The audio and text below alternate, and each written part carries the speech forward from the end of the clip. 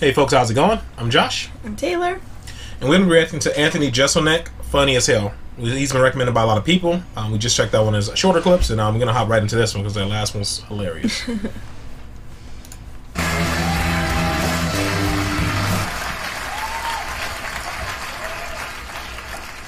Thank you. Thank you. And when John Doerr asked me to be here tonight, I told him to suck my dick. And now I'm here.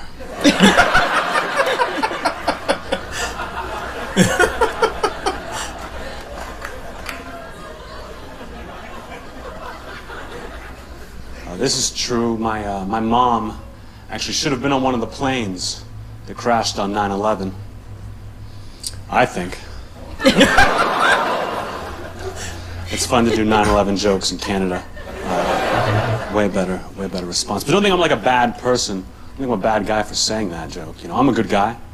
Like, I would never hit a woman. You know, I would never hit a woman, even if she had a knife or a stutter.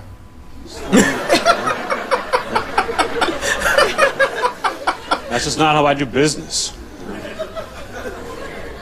In fact, I might be one of the greatest guys of all time. Like, I've got a kid in Africa. Yeah. I've got a kid in Africa that I feed, that I clothe, that I school, that I inoculate for 75 cents a day. Which is practically nothing, you know, compared to what it costs to send him there.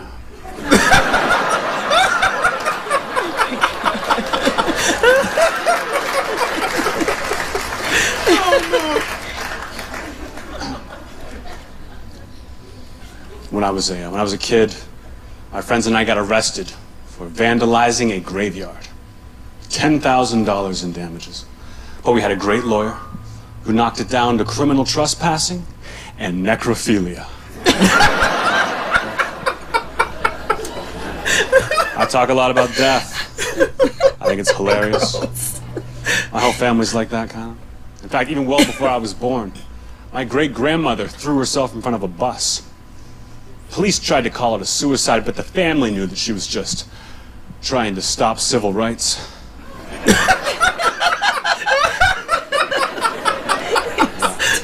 That's a good one. And people get weird when kids die. Well, that's a fact. Like about a month ago, some kids in my neighborhood are playing hide and go seek, and one of them ended up in an abandoned refrigerator. It's all anybody talked about for weeks. I said, who cares?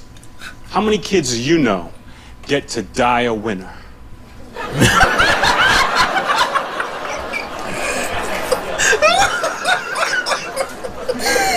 so horrible. Oh, man. Yeah, there's some things I just don't understand. Like, I've never understood the foot fetish. Like, are you guys together right here? No. Are you guys together right here? All right, don't be such a bitch about it. How long you been together?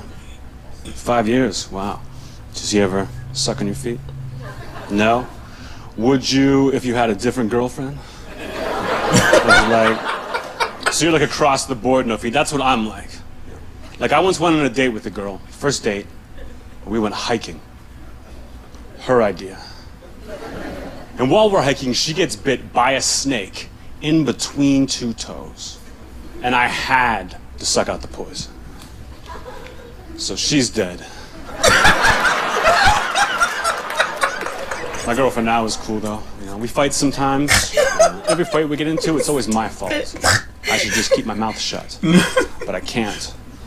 Because I'm so fucking funny. Like a couple nights ago, we went to a party and just got hammered. Drunk out of our minds. The next morning, we wake up in bed together. Absolutely hungover. And I know I should just be quiet.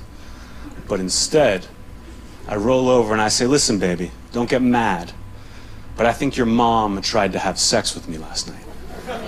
And she hit the roof. She goes, Anthony, that's impossible. And I said, oh, well, in that case, you should always wear makeup.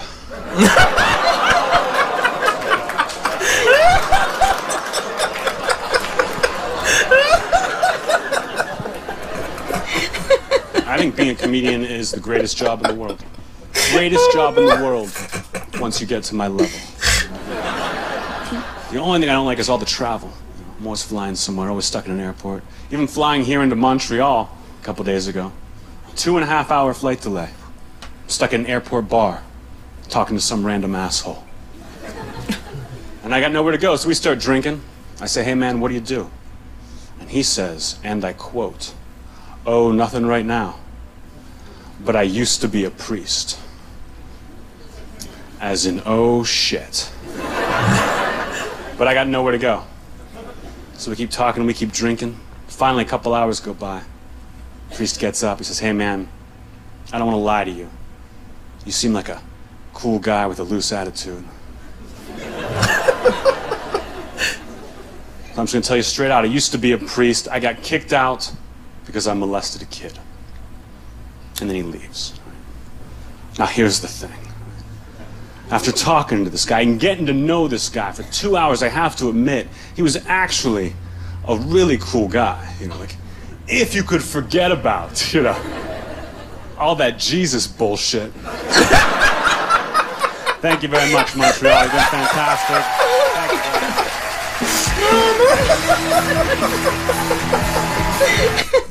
He's horrible. Oh, no. Oh, shit. That guy was good. I need more of that guy, man. That's funny. All that Jesus bullshit. Oh, no. Usually people tell a joke, you can kind of like get someone what the punchline is going to be, but I can't keep up with him. I don't know where he's going to go with it. Right. Like, I don't know. Yeah. Crazy stuff. Man. Or like sometimes comedians when they're telling like stories, you kind of see where where it's going. Like I don't know where he's gonna end up at when he hits the punchline. It's always just right. Oh shoot, that's funny, man. He's like he's on the list now. Yeah, he's funny. That's hilarious, man. I love that. Got to see some more of him. All right, guys, we really appreciate you guys suggesting this. This is hilarious, man. Give us more comments below. Tell us like what some of his like other really good clips that you guys can put that you guys want us to react to with him because he's funny. That's really good. Yeah. You got anything? No. All right. All right, folks. We greatly appreciate it. Please give us a like. Please give us a subscribe. Again, comment below and let us know. We really appreciate you guys recommending this to us. All right. We'll see you in the next one. Later. Bye.